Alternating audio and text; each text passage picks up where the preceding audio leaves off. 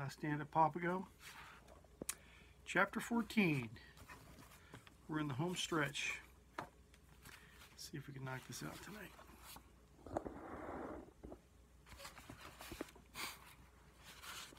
A hot wind blew dust across the clearing and sifted a thin film of it over the water in the room. A hot wind blew dust across the clearing and sifted a thin film of it over the water in the pools. The water was low now, only a little remained. The sun was high, and from up on the rocks Beaupre watched the desert with eyes weary from staring over the hot sand. He felt worn out and tired, and for the first time he felt old. His has been the tireless strength built of long use, accustomed to hardship, scarce food, and little water, and in the past he had never known what weariness could mean. Now he was bone-tired.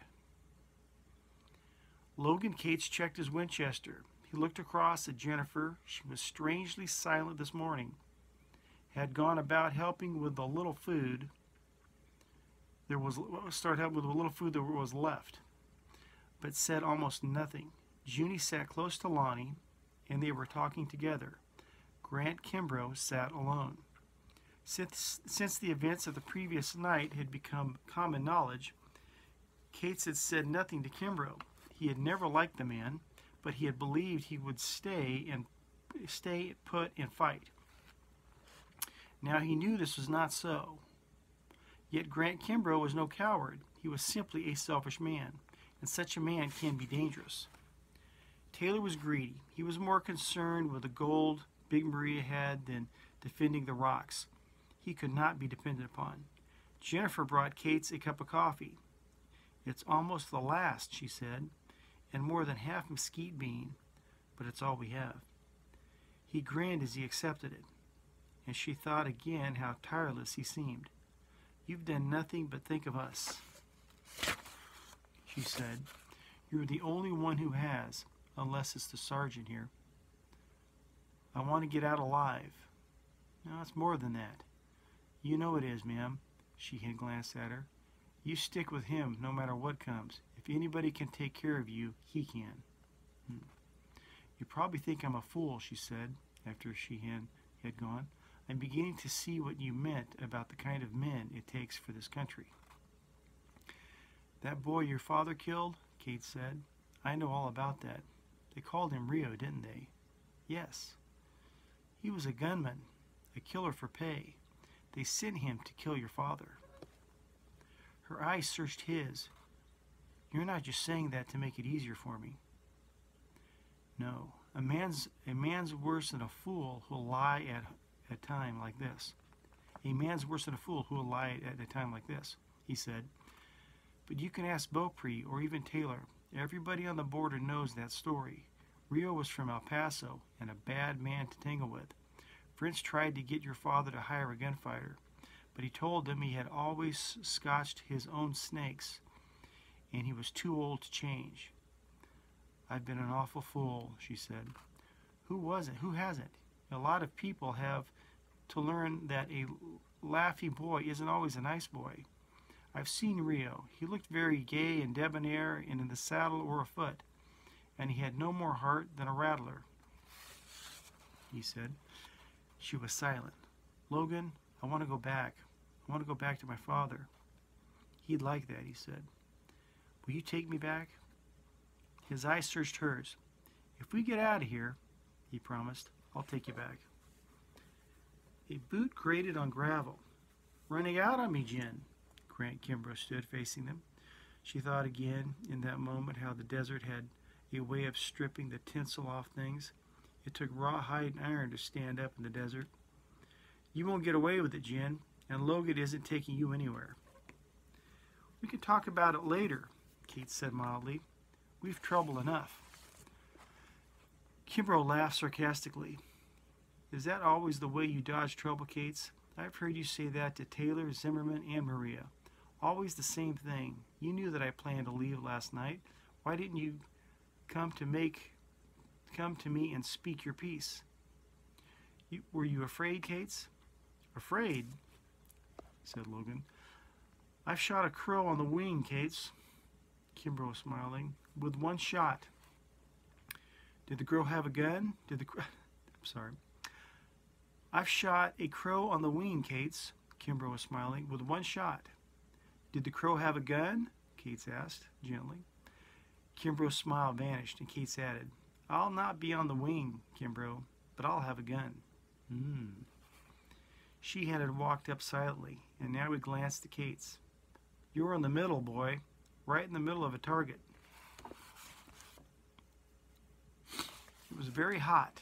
Dust blew across the clearing and stirred the sand on the desert. Logan Kates climbed back into the rocks and sat very still, trying to steady himself. It was getting to him, too. The heat, the eternal watchfulness, the trouble within and without. Grant Kimbrough was very sure of himself with a gun, surer than any man would be who had not been successful. Kimbrough was positive he could beat Kates, and probably equally positive about anyone else. He was a dangerous man, and especially dangerous now that he was close to the end of the tether. Out here, away from the eyes of the public, a lot could happen. Logan Kates had not missed that comment that the gold belonged to anyone who survived, nor had Kimbrough missed it. He would be thinking of that now, and he would no longer count on Jennifer Fair. Taylor, Zimmerman, and Kimbrough all felt themselves his enemies.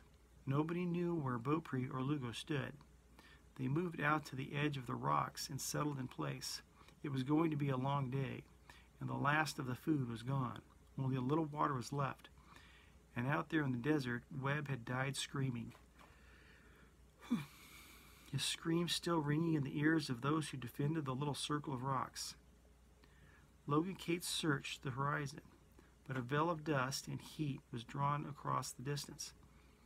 Nothing was visible but the sand, the sky, and the hard-boned ridges that thrust their serrated combs against the heat-misted horizon. The horses stood with heads down. Jim Beaupre got down from his place in the rocks and paced restlessly. His eyes searched the rocks as if looking for some escape. Big Maria hunched over her saddlebags, half crazed by heat, greed, and the fear that somebody would deprive her of her wealth. Zimmerman scarcely looked at her. He had lost weight, looked thinner, and somehow meaner and more vicious. Only Lugo remained unchanged. He squatted among the rocks and wet the edge of the cigarette with his tongue. He glanced from time to time at Beaupre. Sheehan was high on the rocks, searching for something at which to shoot. Suddenly, Kate saw him lift his rifle, a repressed eagerness in his manner. The muzzle eased forward between two rocks. The stock nestled against his cheek. When the shot sounded, Kates thought for an instant that the sergeant had fired. Then Sheehan turned slowly around and let go his rifle. He fell from the rocks to the edge of the pool. He got up and took 2 staggering steps forward, then fell face down on the sand. Kates ran to him, and when he turned him over, there was no question. Sergeant Sheehan was dead. That's one less, Kates, Kimbrough said. Brings you a little closer to the end. It brings us all closer, said Kates. Kates gathered up the rifle, then checked Sheehan's pockets for ammunition. Logan, it was Lonnie Foreman, they're coming. They scrambled into position, yet the desert was empty. Suddenly, as Foreman pointed, indicating a mesquite, Kates saw the brush move with the movement not of the wind. He swung his Winchester and fired 3 times rapid fire, searching the bush with careful, spaced shots. Lugo fired once, then again. On the far end, overlooking the arroyo, both Kimbrough and Taylor fired. There was a momentary silence brought to an end by Beaupre. The old Skinner was suddenly on his feet, emptying his Winchester 73 into the brush. He fired rapidly, all 17 bullets smashing his shots into every bit of cover. Then he shifted positions, loading swiftly. Leaping to the rocks, he smashed bullets at the edge of the dunes, running from place to place and firing as he ran. And from each pause, he fired into every available bit of cover, his shots ricocheting off rocks into concealed places or smashing into the brush. Jim! Kate yelled at him above the sound of firing. Get down! Down! Beaupre was up on the rocks. He fired, and then, seeming to detect a movement, he swung swiftly about and fired at the base of a saguaro cactus. A burst of firing came from out front of the Beaupre's body, and Beaupre's body's jerk. A burst of firing came from out front, and Beaupre's body jerked, turned half around, and fell back inside. Kate ran to him. Beaupre's eyes flickered. I had to do it, Logan, he said hoarsely. I couldn't take it any longer. You take care of Tony. He's a good Indian. Jim, Kate begged. Hang on, man. Beaupre's eyes seemed to veil over. Sorry, boy. Watch your back. You just watch your back. Kate looked up to find Jennifer standing beside him. Kate got up slowly. What did he mean by that? She asked.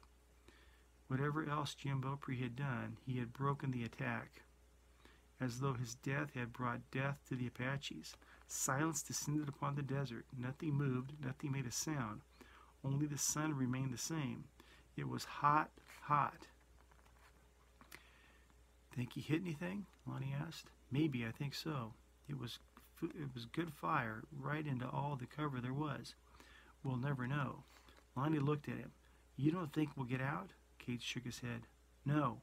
Suddenly I have a hunch we'll make it. Or some of us will. Only you never know about Apaches. They carry their dead away. You never know if you've killed one or not unless you kill them all. 6 gone, Lonnie said. 6 good men. Jennifer came over beside Kate's and crouched down beside him. He turned to look at her. Do you have a mirror? A mirror? Her eyes searched his. Do you mean I should look at myself? I know I must be. No, I want a mirror. The larger the better. There's one among my things, but get it. Then you and Junie take turns. I want you to flash that mirror toward the peak over there. He pointed toward the northeast, and in that direction. He indicated the northwest, and I want you to travel the reflection between the two places. I want you to start now. Relieve each other and continue all through the daylight hours. Understand? You mean to signal or signaling? We hope you are. He pushed his hat back. By this time there should be an armed force out. Maybe your father, maybe the army, maybe a bunch of civilians and soldiers out of humor. They won't be expecting us to be this far south, and maybe there won't be anyone else close enough to see your mirror. But I know a mirror can be seen for miles, even the sunlight on a bright concha. We'll try and we'll hope. My mirror is not small, Jennifer said. I have a special pocket in my saddlebag for it. Father had it made for me, and the mirror too. It's a steel mirror, and it's 6 by 8. Good, that's the better than I'd hope. He'd said. Logan, she waited beside him, why couldn't we have done this before? We may be too late. Maybe, but I don't think so. Look, the way I've had it figured, it would take several days for them to realize there's been trouble over this way. Maybe it was sooner, but probably several days. The same is true of Yuma. At first, they would be worried when the posse didn't come back, or the soldiers, but as the days went by, they would be. It would take a while for them to agree that something should be done. Some are always for delaying, believing the people would come in. But by now, they're sure something is wrong. Allow them 2 or 3 days out of either place to get here, and allowing for all that would have to happen before they get started, and I think the time is now, and from now on. All right, she said. When she left him, he studied the desert. He let his eyes sweep across it from close up to far out, then began searching the area and painstaking sweeps of his eyes across the terrain. When that was over, he began to search the hills with his field glasses, yet when half an hour had passed, he gave up. Several times during the day, haphazard arrows were fired into the camp, and twice there were shots, but no harm was done. It was mid-afternoon when Kimbrough, Zimmerman, and Taylor approached him. He had shifted back from his position to stretch his legs and have a drink of water. They walked up, Kimbrough in the lead. Cates, we want to make a run for it. We've horses enough now, and we think we can get through. At least some of us can. Sorry. Look, Cates, Kimbrough said roughly, we've had enough of this. If we stay here they'll pick us off one by one. We'd rather make a fight of it. Kimbrough, Cates said slowly, that route north out of here is called the Camino del Diablo, the Devil's Highway. If you prefer English, the only water on it is at Tinajas Altas. Some tanks in the rocks of a ridge above the trail. Hundreds of men have died there, some of them within a few feet of the water. If you're lucky, you'd find water when you get there, covered with green scum, maybe, but water. Only sometimes the tanks are empty. What do you do then? We can make it. Sorry, besides, Cates added. We're still 1 horse shy. We have 8 horses and 9 riders. Zimmerman swung his rifle. I'll fix that and quick. He lined his sights on Lugo, who was watching out across the desert. You dropped that gun. Lonnie Foreman was sitting among the rocks, the Winchester in his hands trained on Zimmerman. You drop it or I'll kill you. Zimmerman dropped his gun to the ground, swearing bitterly. Grant Kimbrough had his hand negligently near his pistol. Does anybody else always do your shooting for you? Cates, seemed to me the last time it was a girl. I knew Lonnie would take out Zimmerman, Cates said mildly. I was waiting for you. Grant Kimbrough's face grew very still. His eyes widened just a little. His hand was very near the gun, and he had only to draw.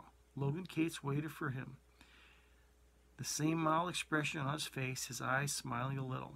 Kimbrough dropped his hand and turned away, and Cates looked after him. Kimbrough was not afraid, that Cates knew. The man was no coward. The foreman was up there with a rifle, and Cates was sure that Kimbrough believed that if he shot Cates, Lonnie would in turn kill him. From the rocks, nothing was visible. Shots kept coming, and the Indians were out there. Taylor tried 2 shots during the afternoon, but his eyes kept swinging to where Big Maria sat with her gold. Nobody had gone near her. Nobody had spoken to her. Her heavy features looked dull. Only her eyes seemed alive. She had not felt the money even for a drink. She had not left the money even for a drink. When everyone moved, the shotgun followed. During the last light of evening, Logan Cates made a round of their defenses. If there were still enough Indians out there, a rush might sweep over them and wipe them out. Yet the Indians might have suffered too. He thought of Cherupatai. Even his own people said he was insane, that his medicine was bad, and they would have nothing to do with him. He remembered the descriptions of the black-browned warrior, of the killings he had committed, the deaths for which he was responsible. Some of the Indians had died, certainly more than they realized. Once that very morning he had sat trying to count up the possibilities, and they made an imposing array. The defenders were all good shots, and though a few good targets had appeared, some of the searching 5 would have scored. The night came on, and the wind began to blow again, and when the heat was gone, the desert was cold. The wind was piercing, blowing through them, sapping the warmth from their bodies. They built a small fire and took turns warming themselves. Cates went to the tank and dipped up a drink. When he finished, he glanced at Maria, then suddenly dipped the cup deep and straightening, starting toward her. Somebody said something in an undertone, and Kimbrough looked sharply around. Cates walked on, and Maria shifted the shotgun to cover him. Stay back. It was the first thing she had said in hours. Cates continued to walk, holding the cup in front of him. You need a drink, Maria, he said calmly, and I'm bringing it to you. Stay back. There was rising panic in her voice. He walked up to her and handed her the cup. She looked up at him, then accepted the cup while keeping her right hand on the trigger guard of the shotgun. She drank thirstily and then handed the cup back to him, her eyes never leaving him. Deliberately, he turned his back and walked away from her. She might have killed you, Jennifer was horrified, aghast. She didn't, he replied. Mr. Cates. It was Junie. She was up on the rocks with Beaupré's rifle. Mr. Cates, I think I can see a fire. That was chapter 14. We're getting close.